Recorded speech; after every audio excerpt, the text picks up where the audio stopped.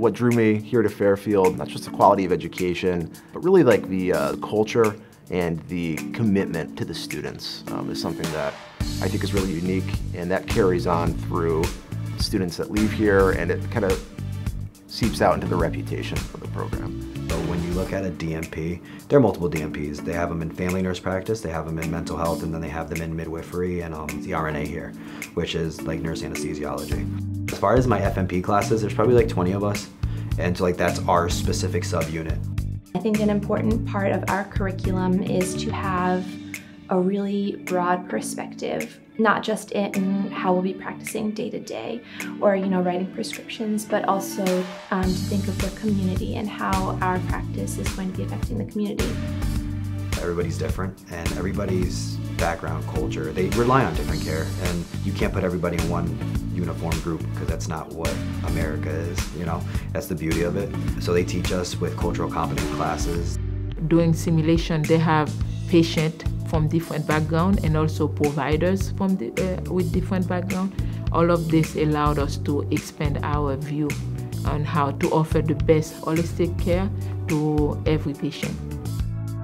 The professors have one foot in the real clinical world, and then they have a strong footing in the academic world. And it's extremely evident in how they teach, and in every classroom I've been in, they have passions for both, that they want to incorporate, their real world experience with bringing it into the classroom.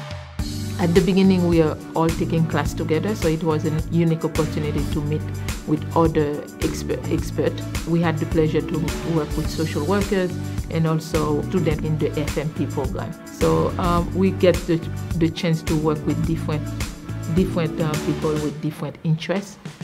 Finding clinical placement here was the biggest reason I chose Fairfield. I got accepted into a couple other programs, but they made you find your own clinical site. Here, Egan helps find the clinical sites. There's a clinical placement coordinator, and they ask you where you're located in the state, and I'm from Southington, so I'm a little bit far from this area. So they said, oh, we'll look for places in New Britain and Meriden, and they really work with you to make your life easier through the clinical period. We actually got a list of all the providers, and they encouraged us to think about what our personal interests are, what we might want to practice once we graduate. I was lucky enough to receive the HRSA grant from Fairfield. The grant is a program that says after you graduate, you'll work with a high-risk, low-income population. The HRSA grant was a source of motivation for me, as not only it's helped me to keep up with my good grades, but also it allowed me to give back, especially to the community in greater needs, which I was intended to do anyways. I've had a diverse range of experiences, but nothing has really kind of touched me in the way that mental health has. Obviously, it's something we speak about all the time, about how important it is, but yeah, I decided to do something about that.